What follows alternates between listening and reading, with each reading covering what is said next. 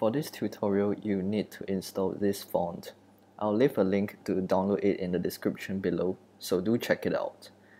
Take note, don't open GIMP until you've finished installing the font. After finishing installing the font, open up GIMP with the project file, which can also be downloaded from the link in the description below. This is the project file in GIMP, and as a side note, I am using 2.8.10, and to show the guides, go to View, Show Guides. This will give you a good idea of where to position your text so that it doesn't look out of place or anything.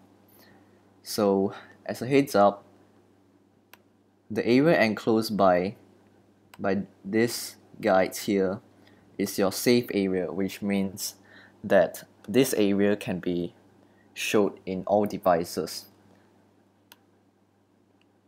This area is the area that's enclosed that can be showed in tablets, and the full width of this banner is the maximum size of your channel banner. So now that that's out of the way, we will edit this text over here, your channel description, which can be changed by this top left layer group. Click on this triangle to show the layers, and click on the text layer. Go to your text tool, click once, and just delete the whole thing and type in what you want.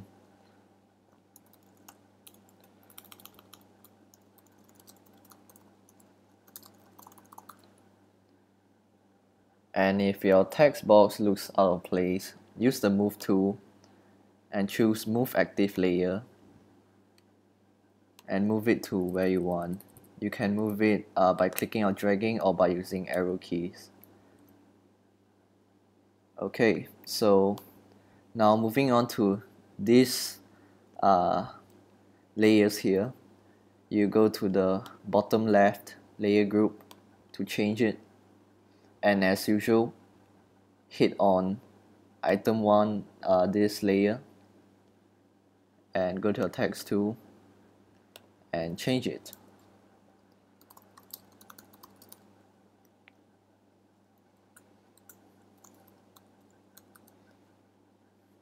And as usual, if it doesn't fit, you can use the Move tool to adjust it.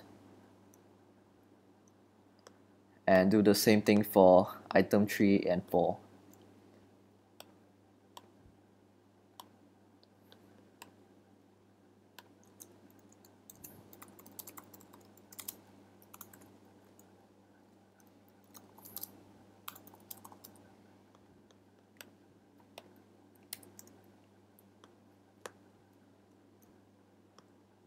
Now these are done, so we can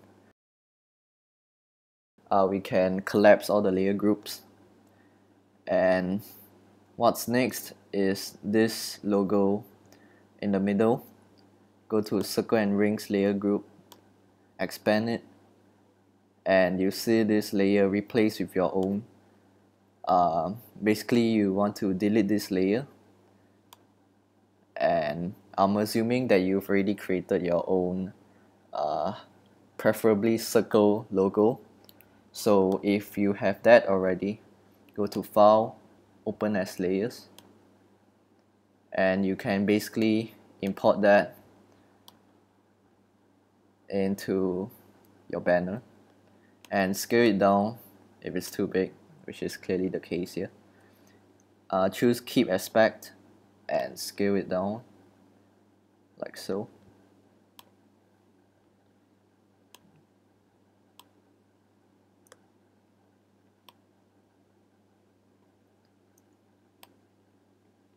And you can change the blending mode to grain merge to make it interact with its surroundings and give it a nicer look.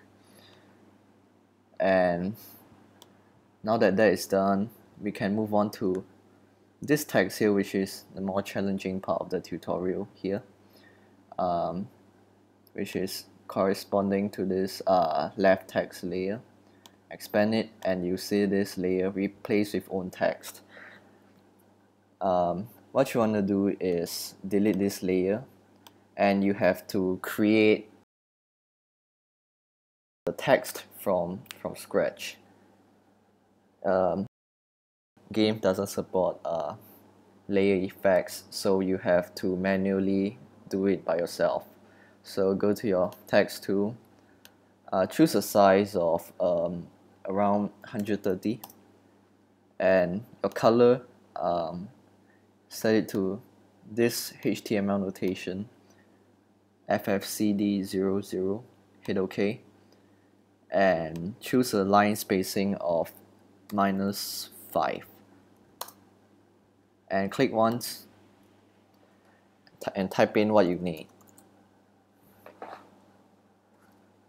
Okay, now go to your move tool and position it in the middle like so.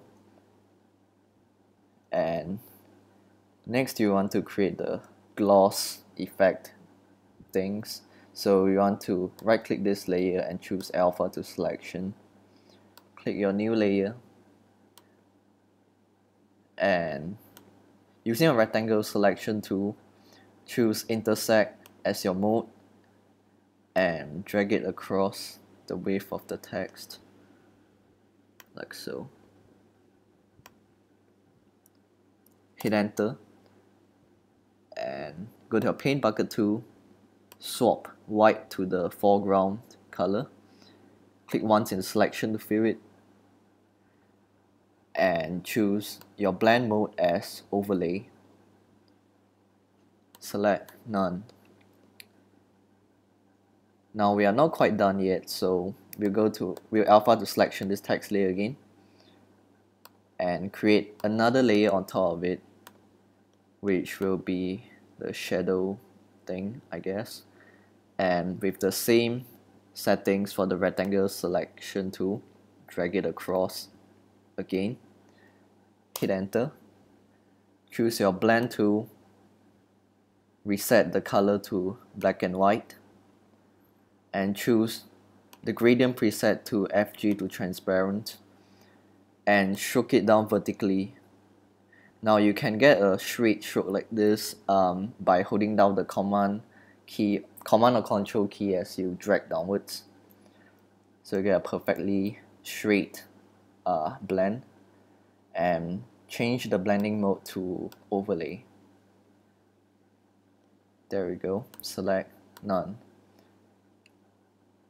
Now this text is missing a drop shadow, so we'll do that right now. Alpha to selection your text layer again.